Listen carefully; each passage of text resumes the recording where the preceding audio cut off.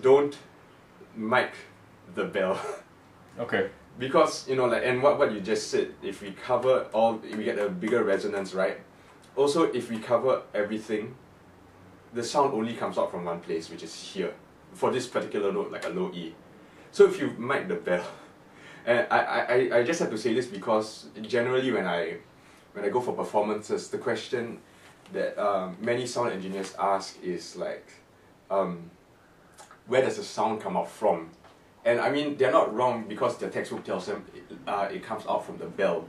So they'll look for the bell, but the sound does not come out from the bell. The sound comes out from like wherever there's a hole.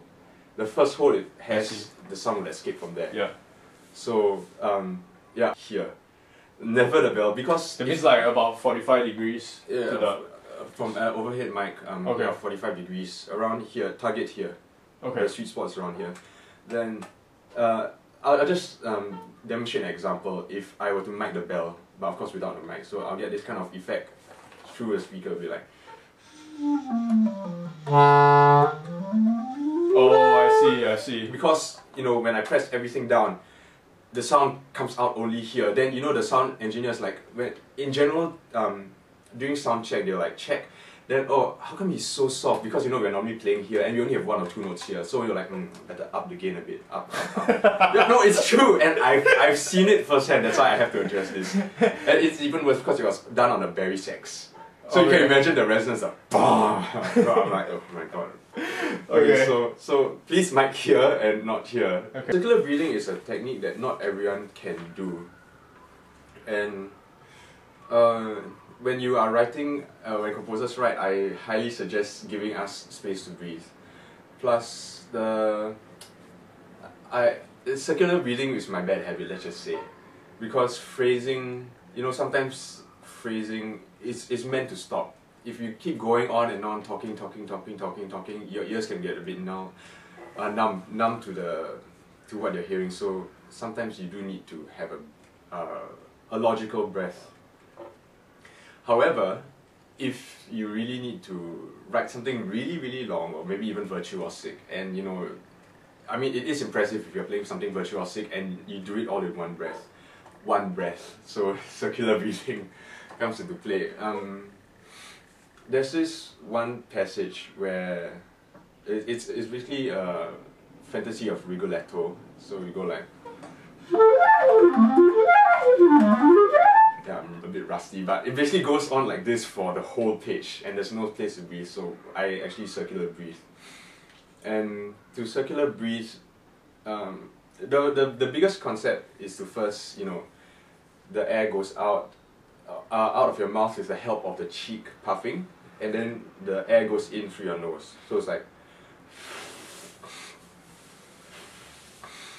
that. Yeah. So this is the basic. But then I met someone who can do it without the puffing.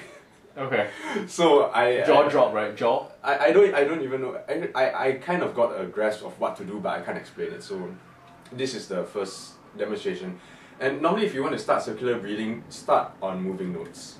So you don't hear the bumps. This is what you will first hear if you attempt circular breathing. You hear like.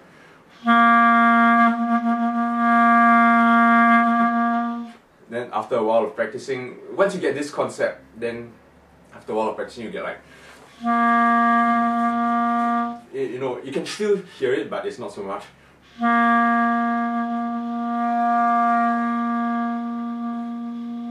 And this, I really took a lot of focus, try to avoid any bumps. But if you move, I'll just do it the first time. If let's say I first try circular breathing.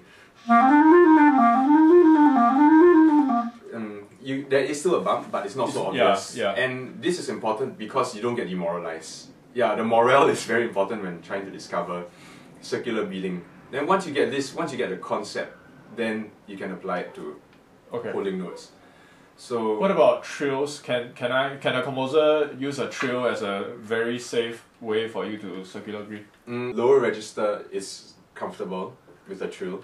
Higher register, you may mask it, but there may be a bump. So I practice it a lot, so I can use it in both the registers. Okay. The altissimo register, I can't do it. Okay. So you know, already with the register key is difficult. Altissimo, the person needs to be really, really good at doing circular breathing. Yeah, so, okay. You can hear, yeah. Wow, very cool. So